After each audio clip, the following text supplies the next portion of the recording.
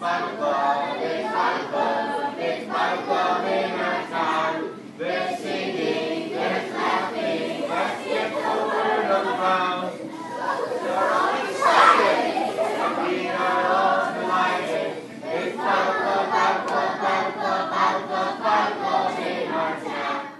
What's the really important word from our lesson that we've been learning about?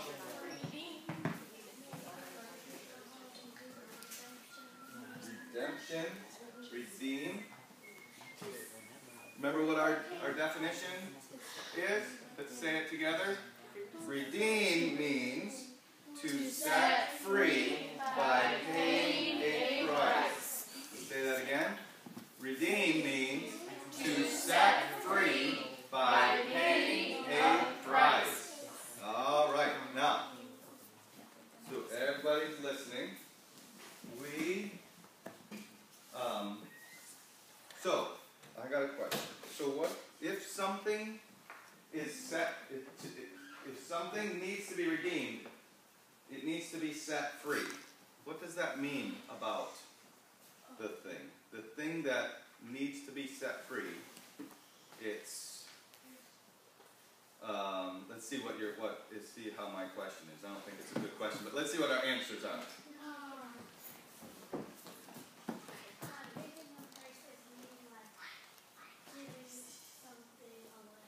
Okay, so somebody gives something away to set this thing free. But what about the thing that needs to be set free? What do we know about it? Sin. Sin is connected to the idea I'm thinking of. Yes, flesh. Flesh. Okay. Who needs to be set free? Who needs to be set free? Who needs to be set free? Let's see here. Aaron says God. Is God captive, or can God can do everything He wants to do, right? He can do everything He wants to do. So God doesn't need to be set free, right? Who needs to be set free? Jasmine? Jesus. Jesus? Why does Jesus need to be set free? Is he like stuck somewhere and can't do what He wants to do? You think so? I think Jesus can do everything He wants to do. Jesus is God. Yes. So He has all power. He can do everything, anything that He wants to do. Ian? Israelites. The Israelites, they needed to be set free. Why, when did they need to be set free? Where were they and they needed to be set free? Jasmine?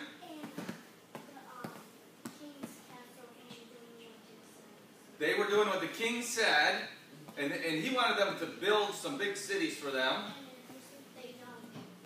That's right. If they did it, they would get whipped. Because they were, what's the one word? They were, there's a certain word. Captive. They were slaves. That's right. And when you're a slave, can you do anything that you want? No! Really, sometimes you get to do the things you want, but only because your owner or your master lets you. If the master says you can't do it, can you do it? No. If the master says you have a little free time, do what you want, well then you can do certain things, but you can't leave, can you? You can't decide I'm not working for you anymore, can you? You are under the control of somebody else. When you are under the control of somebody else, you're a slave. When you're under the control of somebody else, you're a slave. And you need, if you want to get out from that slavery, you're going to have to be, in one way or another, redeemed. You have to be, somebody has to pay so that you can be set free, right? Set free by paying a price. Now, where was I going? So, the Bible teaches us that every single one of us are slaves. Now you think you're the child of your parent or something like that, and that's true. And nobody comes along, no person comes along and says, okay, now you shine my shoes, or you make my breakfast, or something like that. But inside you, Ian and Jeffrey, listen up.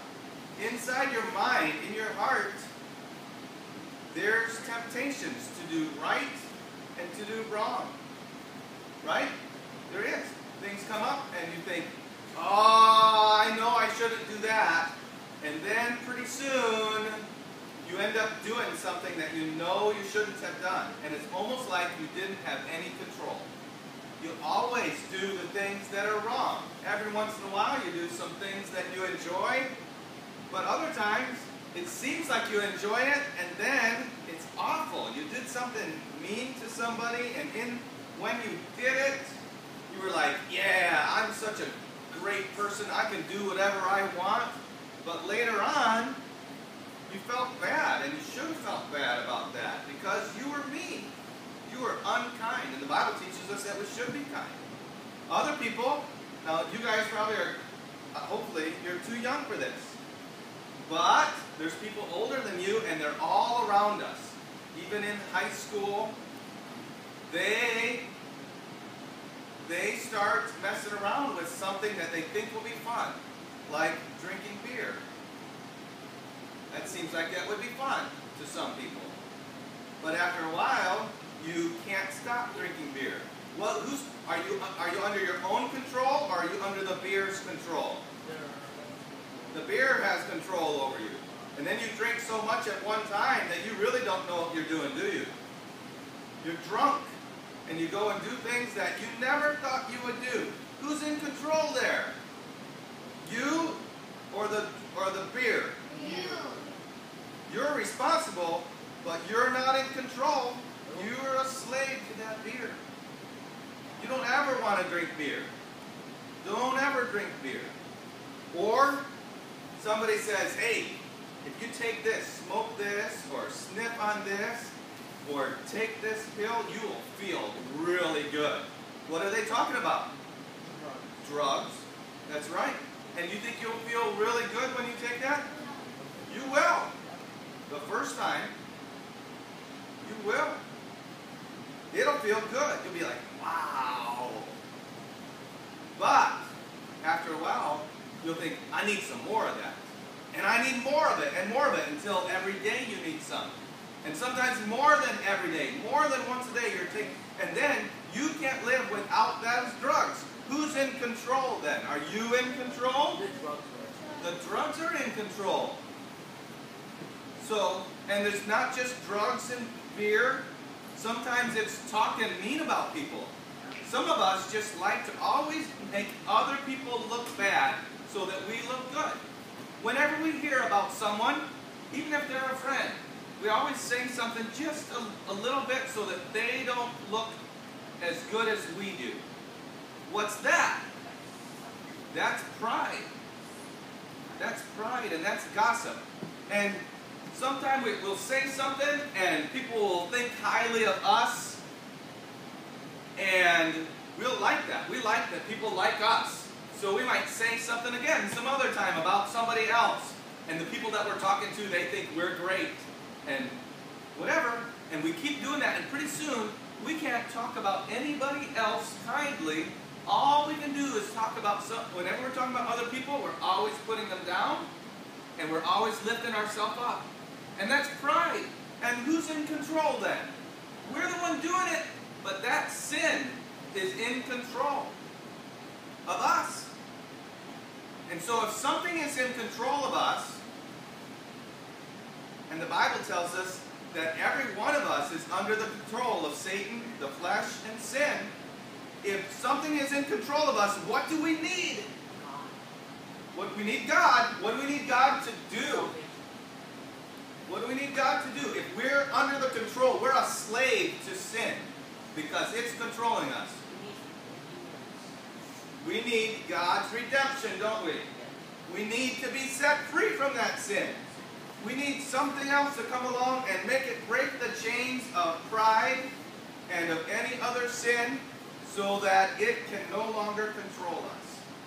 Now, you remember last week we talked about how the Israelites were in Egypt And they had, where's my picture? They had a special ceremony where they killed a lamb, and they caught the blood, and they put it over the post of the door, right? Because God had said, every single firstborn in the land is mine. I'm going to kill them unless you kill a lamb in its place. It's almost like God said, it's mine, but if you let the lamb pay the price, I'll accept the lamb instead of the firstborn, right? And so the Israelites, they took the lamb and they put the blood over the door and they had their special meal. And when God passed through the land, all the firstborn in the land were killed. They died except for those in the house with the blood over the door. Now, God has provided something else for us. He was born at Christmas time. And the Bible calls him the Lamb of God, which takes away the sin of the world. Who's the Lamb of God that takes away the sin of the world? What's his name? What's the name of the Lamb of God who takes away the sin of the world? Jasmine? Jesus.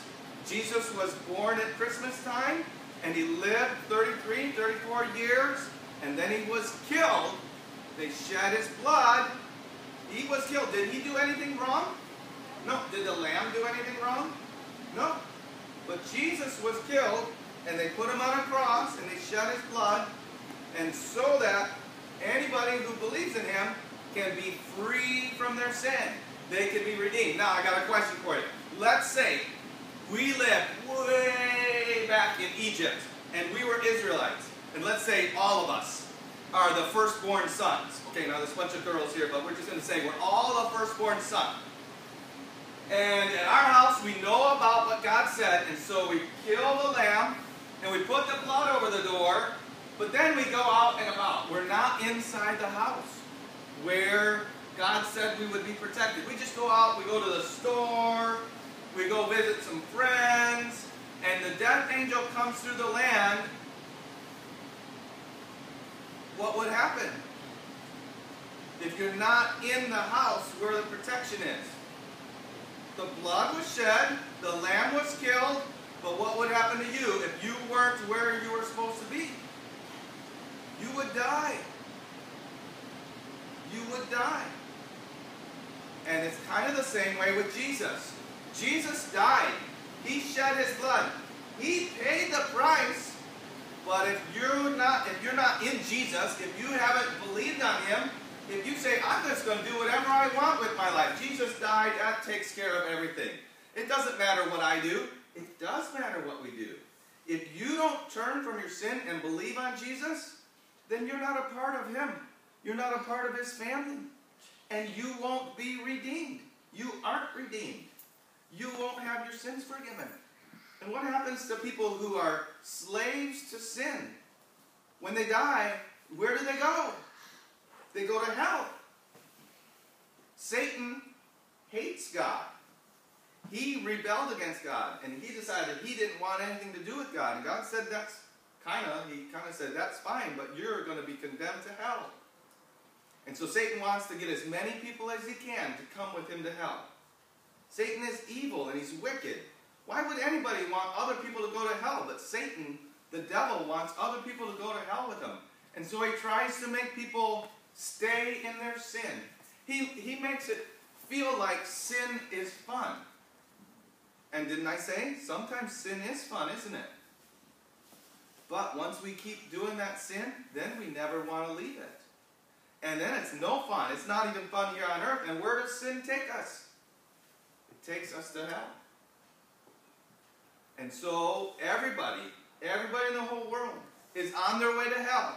They're slaves to sin and Satan. Jesus paid the price on the cross so that everybody can be free. But is everybody free from sin? No. Only those who turn from their sin. Only those who say, I don't want to sin anymore. Now, if we're here on this earth, we're going to do things that are wrong, even after we believed on Jesus. But we have to not want to do that sin. We have to turn from our sin and say, I don't want to do that. I believe on Jesus. Jesus paid the price for my sin. I'm going to trust him to forgive my sin. And I want to follow him in everything that I do for the rest of my life. When we do that, Jesus, God, forgives our sins. He gives us eternal life. That makes us able to talk to him when we pray and fellowship with him and understand what he tells us in the Bible. And it gives us fellowship with him and gives us eternal life. And that happens when we are saved. And he frees us, forgives us of our sins, right? In whom we have redemption through his blood, the forgiveness of sins. He forgives our sins and gives us the Holy Spirit who makes it so we don't have to sin. Will sin come along and say, this would be fun? It will still. But do we have to sin if we have Jesus living in us and the Holy Spirit helping us? We don't. But if we don't have the Holy Spirit helping us, if we haven't believed on Jesus, he doesn't help us. He's not our helper against sin. And so we're slaves to sin. So every one of us is born a slave to sin. Now it's something that's in our mind and our heart. Nobody has chains on us. But let's imagine that you did have chains on you. Let's imagine that you were a slave. You had cuffs on your hand and chain just long enough to kind of walk on your feet. And those were chained to another person who was a slave, a prisoner. And we finally got all of us. We're to a certain place. And they got a block up there. And they lifted you up and put you up on the block. And somebody said, who wants this person? And other people came along and they maybe poke your side, feel your arms. How strong are you? How strong are your legs? We're going to just ask you questions. Do you know how to do this? Do you know how to do that? To decide whether they want to buy you or not? No. That would be awful, wouldn't it? What if somebody came along and said, I'm going to buy you, but as soon as I buy you, I'm going to set you free. And you can do whatever you want. You're no longer going to have to do what other people tell you to do. That would be special, wouldn't it? And he paid the price for you. You went to him. He took the cuffs off your hands and your legs. And he set you free to do whatever you wanted to do. If you saw him in the street later on and he said, hey, would you do something for me? You think you would do that for him? No. He's the one that set you free, isn't he? If he came to you later on and said, it would really be a good thing for you, for me, if you would do this, you would have been a slave, but now you're not. But he asked you to do something for you, for him. You think you would do that? We would. And that's how it is with Jesus. Jesus did set us free. What price did Jesus pay so that we are free? He died on the cross. He gave his life. He gave his life so that we could be free. And what does Jesus ask us to do now? Does he say, you're free, go sin as much as you want? Does Jesus say that? No. He says, you're free, just go do whatever you want. Does he say that? No. He wants us to do stuff for him, but he won't make us. Right? He set us free, and then he says, now I want you to do this. And everybody who's been set free by Jesus should go and do what Jesus wants them to do. What are some things that Jesus wants us to do? What are some things that Jesus wants us to do? Tori? Believe in him, but if we believe, yes, and we believed on him, he redeems us, sets us free from our sin. What are some other things that Jesus wants us to do? Jasmine? Make us believe in him. I'm saying, once we already believe in him, we do believe in him. He wants us to, but we believe in him. And when we believe in him, he sets us free from sin. He gives us the Holy Spirit, and now we don't have to do those bad things anymore. And we can do what we want. What does he want us to do? You think he would want us to let other people know about him? You think he would want us to tell other people, you know what? you could be free from your sin. Yes. Yeah, he would. We should do that, shouldn't we? You think he would want us to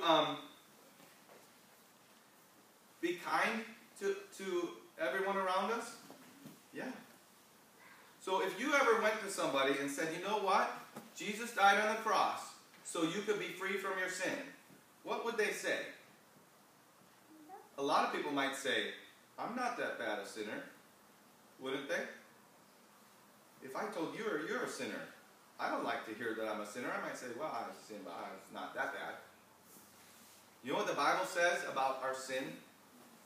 The Bible says that our sins, even, in fact, the Bible says even the good things we do. You might go to somebody and tell them, Jesus saved me, and he wants everybody to be saved.